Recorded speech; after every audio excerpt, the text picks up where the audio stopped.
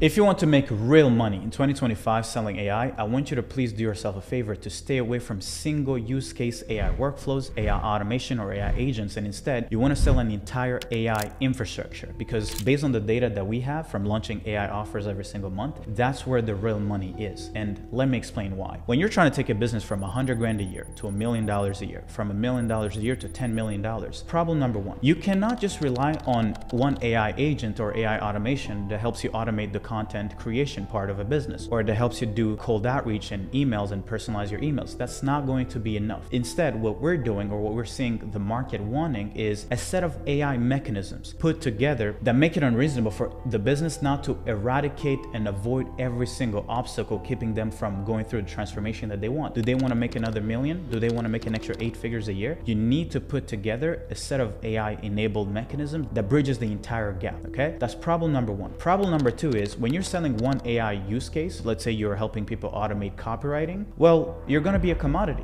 because there's going to be so many people, because of how low the barrier is to install that solution. Everyone is going to be doing the same thing as you. The other problem is, when you're selling one AI workflow or one AI automation, you're perceived as a commodity. I'll give you guys an example. We onboarded a client early 2024 who was implementing AI dialer into companies. He was charging $500, $1,000 for each implementation, but when he started working with us, we were like, hey, no more selling this one AI dialer. We want to instead solve a lot more obstacles. And what we did is we helped him build an entire AI growth infrastructure, and the next sales call that he jumped on lasted 22 minutes. And the real estate investor that he spoke with and showed the entire infrastructure paid him $12,000 upfront.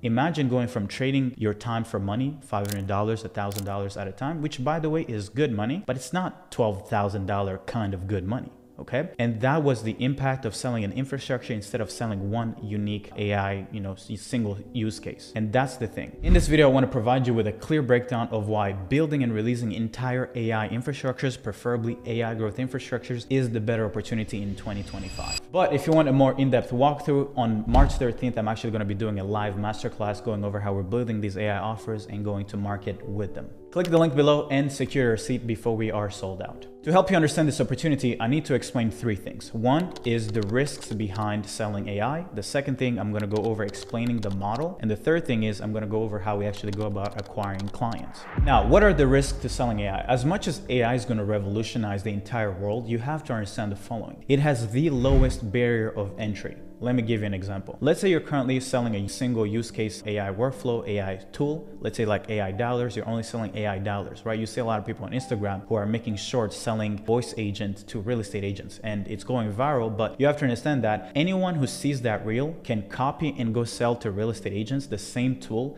in less than 2 to 3 hours. So that's really bad. A business that has really low barrier of entry means competition goes through the roof like this. Okay? Because there's not a big learning curve needed to actually be able to start selling these AI solutions, right? But the second problem when it comes to risk is a lot of people are going after broad functions, broad applications and use cases like marketing, right? They're solving like copywriting, they're solving like sales. But you have to understand that these large language models are eventually going to start selling agents. I believe Microsoft has already released a few agents on their platforms, but do you know what these large language models are which market and application or use case they're gonna go after? They're gonna go after marketing, sales, customer support, coding, because that's where the big opportunity for them is. So if you want to make money and avoid competition, not only do you need to be more sophisticated and put together a bunch of AI mechanisms together, a bunch of AI automations, AI agents together, but you also need to go niche on who you serve and what problem or gap that you bridge. As an example, OpenAI is not going to go after med spas. They're not going to go after real estate agents. They're not going to go after agencies. They don't care about that. It's too small of an opportunity for them when they're making hundreds of millions of dollars a year already. Okay?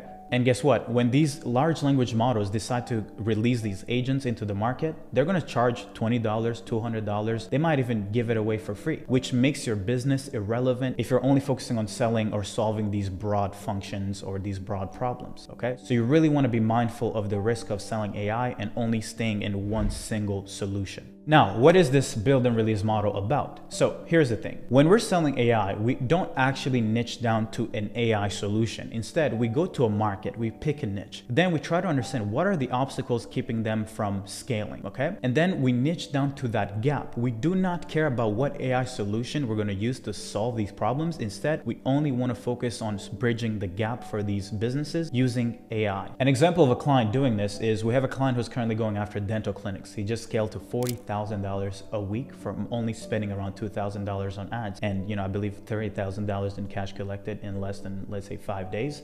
What he's doing is he's not going after dental clinics and saying, hey, I'm gonna get you leads or I'm gonna get you appointments. Instead, what he's doing is, hey, your main problem is lead generation. You're not getting enough traffic. The next thing is people are just spamming your leads and actually making them not want to buy. So we're not gonna focus on that. He's also helping them solve their nurturing problem. He's also helping them book appointments. And lastly, he's helping make the close effortless. And the businesses are loving it. If you've ever tried selling, growth to dentists, you know that they wouldn't even pay you $1,000 or $2,000 a month for something like lead generation. But for him, they're paying him $7.5K as if it was $500, right? And they're loving it. And the other reason why they're loving it is because he's positioning it as, I'm gonna build it once and release it into your business so you can get value over time, even when I'm not there anymore. So we're not going in as a traditional agency where we're trying to keep people on a retainer. Instead, we're building it once and releasing it into the business so they can experience value over time, which makes them open to giving us a lot of money upfront. And by the way, some of the solutions that we're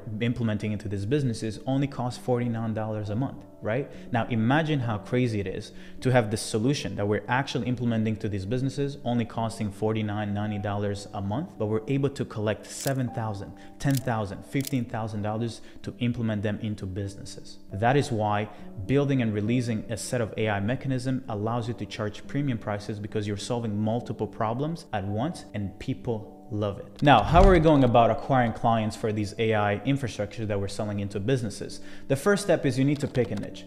I recommend picking a niche that has a business that is already foundationally strong and that is sustainable, right? You don't want to go and sell to people who are broke, because they will not value your solution. They have way bigger problems that can't be solved with AI. You want to find a business that has product market fit, that people keep buying from over and over again, right? Because then they will have the capital to be able to pay you as much as you want. Step number 2 is you want to figure out what the gap is. Not every business is dealing with the same problem. Some businesses may be dealing with appointments issue. Some people may already have solved lead gen, appointment setting, but they might be having an issue with nurturing people before they show up for sales calls, right? So maybe all the book calls that they're getting are with tire kickers, which is wasting all their marketing budget. So you want to understand the gap, okay? Step number 3 is, once you know what the gap is, then I want you to set up a sales letter. At least that's what we're doing. We're setting up something we call a process selling VSL that shows them what the gap is in their businesses. Step 4 is you want to drive traffic to that VSL, that landing page. We prefer using meta ads because it's so cheap. I believe we have clients whose cost per lead went from $100 to $7 cost per lead, and maybe we're paying around $30, $40, $50 to actually get sales calls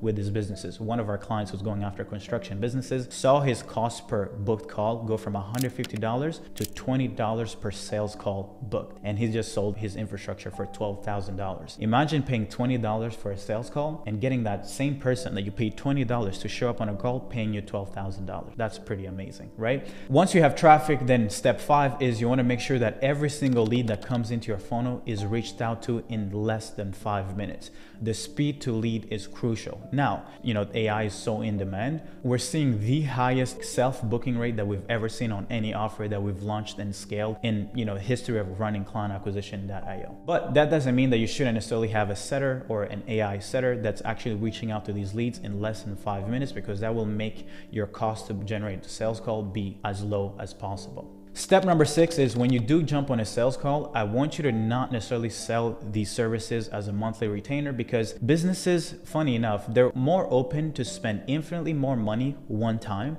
than they are paying month-to-month commitments. Nobody want to be committed to a monthly retainer. And the funny thing is, a lot of people are like, oh, but I don't want to charge one-off payments. Well, to be honest, if you're like most agencies or most growth consultants that charge monthly retainers, you guys know that the business ends up churning after 2 months, or most of the time the churn after the first month. So the benefit of collecting $7,000, $10,000, $15,000 on month 1 means that the LTV of the client is amazing. And here's the other benefit. When someone pays you 10 grand, 15 grand, they're actually committed to making sure that you see success and that you help them see success. They're not just like someone who just paid you $2,000 and who's going to ignore you, not fill out the onboarding form, not show up for clarity sessions or for onboarding sessions. Like when someone pays you 10 grand, they actually care to make the project work, which is another benefit other than the fact that you make a lot more money sooner. Someone who's paid you 10, 15 grand will be happy to start paying you $1,000, $2,000 a month. Once you implement the first AI infrastructure, growth infrastructure, other problems will arise, other reoccurring issues, and that's when you figure out your opportunity to be able to retain them. Now that you know the main 3 steps and the main issues, the risk,